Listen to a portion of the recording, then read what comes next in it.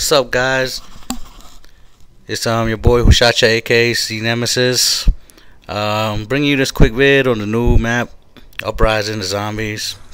Um, just to show you how to get Juggernaut, because everybody's been asking me, oh, I can't find Juggernaut. Where's Juggernaut? And I couldn't find it at first either. The first few games I played, but I'm about to show you. I finally found it. I'm about to show you how to get it. So you have to go, when you first start, open the door on the right side of the map, like where the two windows are, and go up the stairs as you've seen in the video already, and then follow this hallway, and you're gonna have to shock the meter to charge it, and then you walk down, you go down this trolley, which costs 750 points each way. So remember that you gotta have points each way, going down, going up. And Juggernaut should be right here, as you're about to see.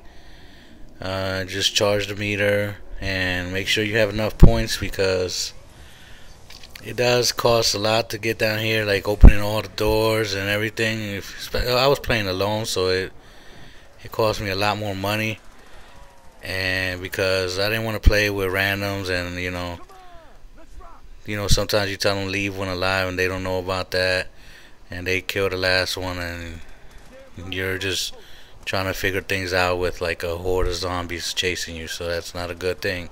So I did this solo, and as you see, make sure you have enough money, because it's 1,000 for the first door, 2,000 for the second door, and 750 for the little trolley cart thing that brings you down here.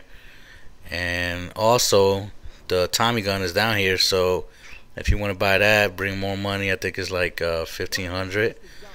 And yeah, so basically, and there's a part down here too, as you just saw where I walked in there. I got the warden's key, which is at the cells, like at the main cells. And if you don't know how to do that, it's pretty easy. I did it too on my other video. I didn't upload it, but pretty much you just got to be a ghost and jump and shock charge, like jump through the little wall in the main cell and shock the machine, and the key will come down. So you need the warden key to open that gate to get the plane part, which is I believe it's it's the oxygen. And I really haven't gotten all the parts for the plane, but once I find out how to do it, like, I'll put up another vid and just keep letting you guys know where the parts are and everything. Actually, down here there's also a door right by the wolf's head.